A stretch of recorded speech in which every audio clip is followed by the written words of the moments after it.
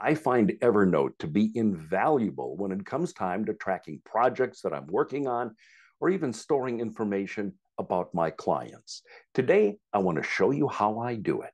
Hi, I'm Dave Edwards. Before we get started, I want to remind you about my online course, Getting Things Done with Evernote. What I'm about to show you today is really just a microcosm of what I cover in the course. Find out more about getting things done with Evernote at my website, daveedwardsmedia.com, and click on courses. In previous videos, I've showed you how to set up notebooks, and I suggested that you set them up around the key areas of your life, and we showed you how to set up some individual notes. So I'm in the blank folder now for my consulting work, and as you see, I have no notes here. But let's say you are a new client and I want to remember everything that you and I talk about, the promises that I make for you, etc. Well, the first thing I want to do, if you're a brand new client, all I want to do is create a new note. And in that, I'm just going to, for now, put your name down as the title. So your name is going to be Bob Smith. And I'll just do it in that order. Now, there are a number of templates that you can draw on, but I don't really need a fancy template to do what I'm about to do.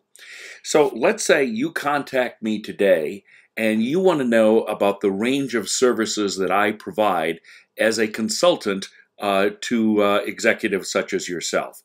So you and I have this conversation, and at the end of the conversation, I want to remember that what we talked about. So the first thing I do is put down the date. So for the sake of argument, we're saying that this is January 1st, 2021. We had an initial telephone call. All right, so now I'm going to just make a little note of some of the things that we talked about. And so that's kind of, that's just fake text. But all right, so there we go. So now I have a note that we made that initial contact. Well, I also want to record, just so that I have it here, I want to record your phone number, what's your email address. I want to maybe record, do you have an administrative assistant that I could be dealing with? And then maybe you told me about your children, your wife, your previous job, whatever else.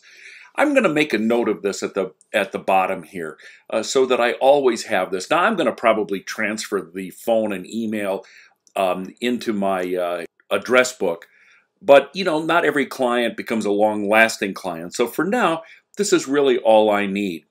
So a few days later, you and I exchange an email, and you send me an email and you ask me if I could provide you with some basic information. So I make a note here that says, send Bob the information he requested. Now, you notice that I don't necessarily copy the entire email into Evernote.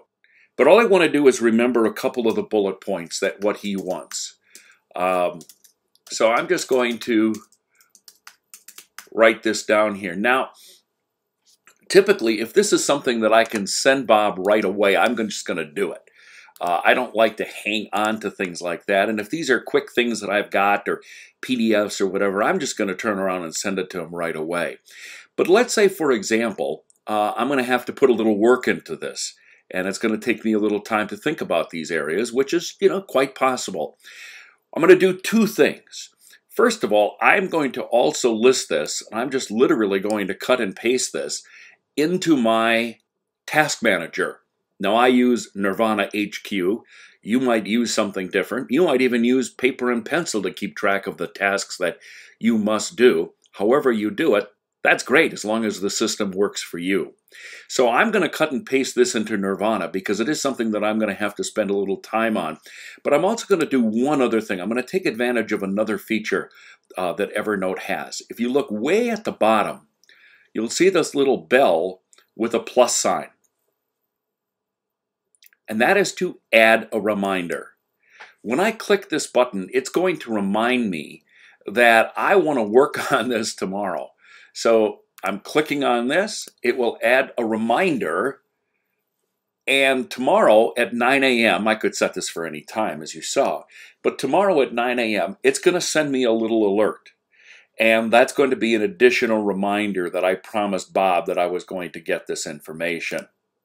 If for some reason I want to change that reminder, I come back to it, I edit it, and I can either edit it by setting a different date, or I can come in here and I can mark it as done, or I can just flat out remove it. Let's just mark it as done, because I like that feeling when it crosses something off for me. So every time I have a conversation with Bob, I'm going to put a date and I'm going to put what happened during that conversation. And I've still got all this information down here. And I can make it fancy, and I can certainly bold this, which is probably a good idea, because then this information will jump out at me later on. It's not absolutely necessary. And as I said, there are templates for all sorts of fancy contact management systems and project management systems. But I'll be very honest with you, this system is just plain simple, takes very little maintenance, very little thought, and it helps me a great deal. Now, Bob becomes a regular client of mine, and we have ongoing conversations and ongoing meetings. I might want to just create a separate notebook for Bob, which I can then put in a stack called Dave Edwards Media. So, but for now, we're having just a quick conversation. The conversation Bob and I may last ongoing, or maybe ongoing for a week or a month. So the single note method works very well for me in Evernote. Now, prior to Evernote, I would have a physical file folder for every one of my clients and every one of my projects. I would just jam in copies of all the emails and copies of all my notes into that file folder and put it in the file cabinet. When I'd want to work on it, I could bring it out. But you know what? If I wanted to just think really quickly about something I promised Bob and I didn't have that folder with me, well, I couldn't do it. This way, Evernote is with me all the time. Let me show you one other cool thing about Evernote that I like. You can use your phone to take pictures of documents that you have in front of you that you want to save in Evernote.